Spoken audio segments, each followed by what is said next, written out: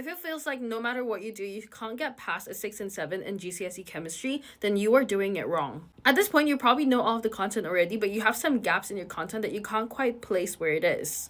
So firstly, go through all of the tests that you've gone through so far, your mocks, whatever it is, and see if you missed out a lot of marks on significant figures, keywords, or application questions. Then you want to go on Save My Exams and look through every single revision topic that you are struggling with or the ones that you have the gaps in, and look for the examiner's tips and tricks, because these are the ones that will really help you to kind of have that edge over what you were missing before. So like this one, for example, from electrolysis, it actually gives you the tips and tricks for a mnemonic to make it easier for you to remember. Positive is anode, negative is cathode. Straight away following that, you want to either do the target test on these or the topic questions. Either one is fine. Practice, practice, practice. Trust me, it will make such a big difference to do a bunch of practice on this. And that is how you go from 6 and 7s to 8s and 9s.